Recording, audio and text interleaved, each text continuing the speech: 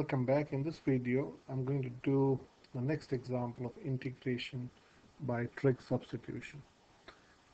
Now, the intuition is not initially very clear, but you need to know the basic trig identities, which is sine squared plus cos squared is 1, 1 plus tan squared is sec squared, and 1 plus cot squared is cosec squared. So in all examples of trig substitution, you have to try to get this in some form of the trig identities, the basic three identities. So what have I done? So in the first step, I want a 1 year. So I don't want a 9 years. So I want to divide 9 by 9. So I will divide this by 9. So if you divide by 9, you multiply by 9, that means you're not doing anything. So in this step, so if you factor out this 9, this is 1. So you multiply by 9 and divide by 9, which is fine. Okay, so excuse me. So in the next step, this is a very long example, so I've gone step by step so that I don't make mistake and I don't waste your time. Okay, the next is this 27. Where did I get this 27? This is 9. Now this the power of 3 halves, that's 1.5, is applicable to each of them. So this 27 is nothing but 9 to the power 1.5. So I'll show that on a calculator. So menu, run. So 9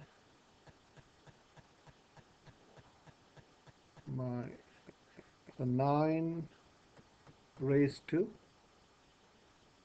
1.5. My calculator is working very slow. Equal to 27. Okay, so that's how I got this 27. And okay, one more thing, the square root.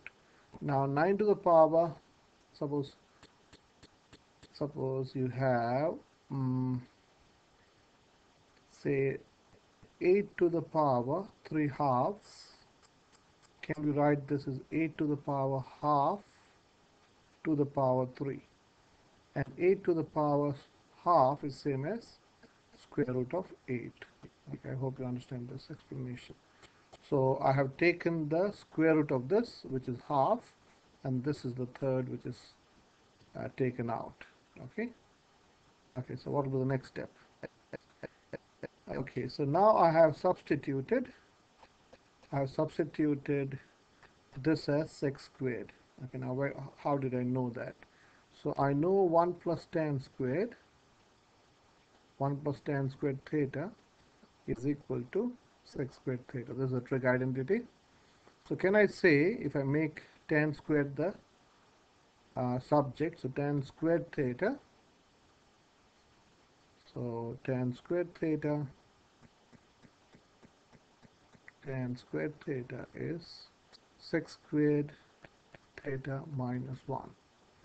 So I'm going to look at this. I want you to look at this trig identity and compare with this. So this is compared with this. So I'm saying, okay, this and this are very similar. So I'm going to let this as sec squared theta. So then taking square root of both sides, 2/3 x is equal to sec theta. So x is making x the subject, 3/2 sec theta. Now this will be used later on. So what have I done? Okay, so now next step, you differentiate this. So if you differentiate with respect to theta, dx by d theta, differentiation of sec theta you should know is sec theta tan theta. Okay, you can look in the formula sheet, and the derivative of sec theta is sec theta tan theta, and 3/2 is 1.5. So let us look back. So we have, okay, one more step. So if you cross multiply, okay, or if you multiply d theta to both sides, dx is 1.5 sec theta tan theta d theta. So everything now changes from x to theta. So you can now write this as this whole thing. You can write 4x squared over 9 as sec squared theta. So everything in from x will change to theta form. So integration, I've rewritten the whole thing. Therefore, integration of dx by 4x squared minus 9 over 3 over 2 is, this is your dx, and this is the denominator, okay, which was simplified to 27. That's the 27, and 4x squared over 9 became sec squared theta minus 1, the whole cube. Okay, this is now simple simplification. So 1.5 sec theta tan theta d theta, and sec squared minus 1 is tan squared, square root of tan squared, and square root of tan squared becomes tan theta. So this is simple, 1.5 sec theta tan theta over 27. This is tan theta, the whole cube, d theta. Okay, let me go not fast, but now this 27 divided by 20, sorry, 1.5.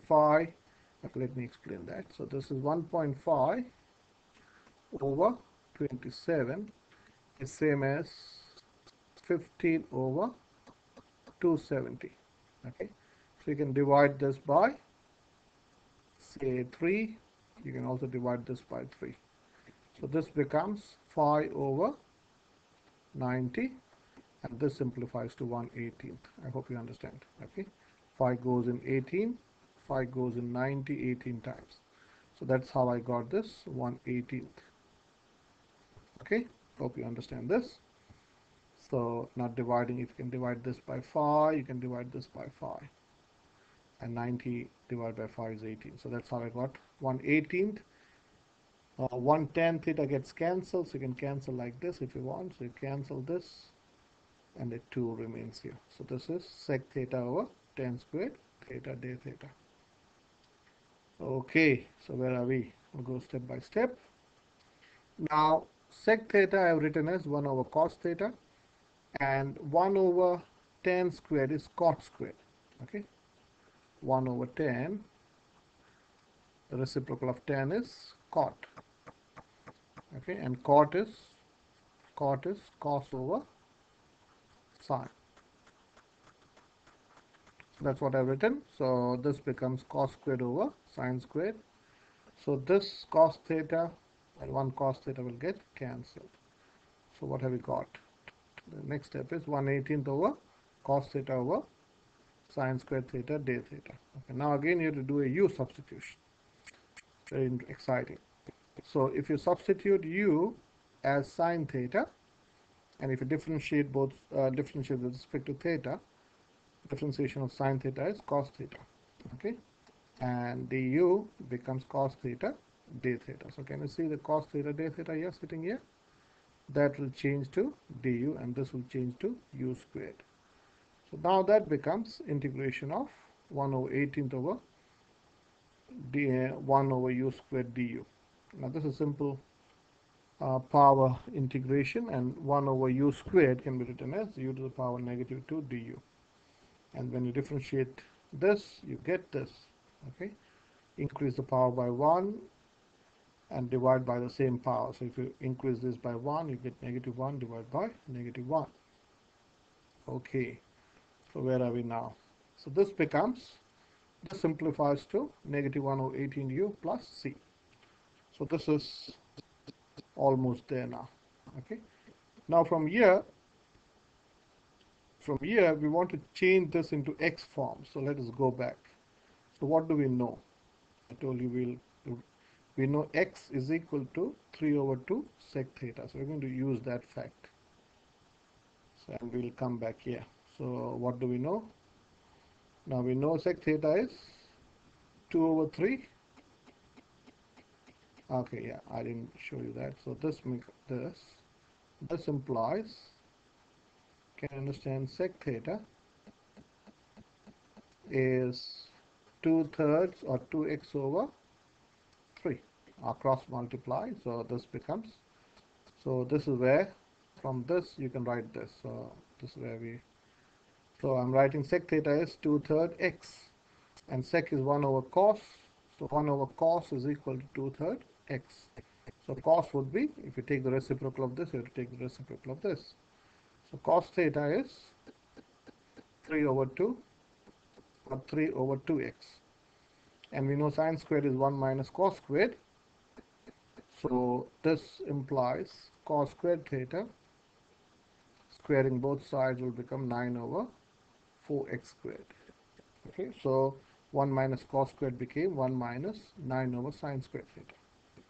And then you can multiply, so this is over 1. So multiplying both by 4x squared, so you reach here. I think this is pretty easy. And so this is sine squared theta. So sine theta is square root of the numerator and denominator, and square root of, so you do square root of this, and square root of this will give you square root of 2x.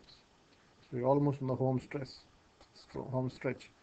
So this means if you take the reciprocal of this side, 1 over sine theta is 2x over square root of 4x squared over 9. Hopefully you're not done any mistake. So now ultimately we come here. That is 1. This is where we started, and we finished at 1 over 18, negative 1 over 18 sine theta. So if you want to understand, this is nothing but negative 1 over 18 times 1 over sine theta plus c. Okay, and we have proved just now that 1 over sine theta is this, and that's why if you can compare, I've written negative 1 over 18 times this, and that's your answer. So let me remove my veil. So this is the ultimate answer, which is a beautiful answer, which is negative x. So this goes in 9 times. So this is negative x over 9 times square root of 4x squared minus 9. So if you look at this and this, they are pretty same. Okay, this is repeated here, and if you got this till here, you're doing really good. See you in the next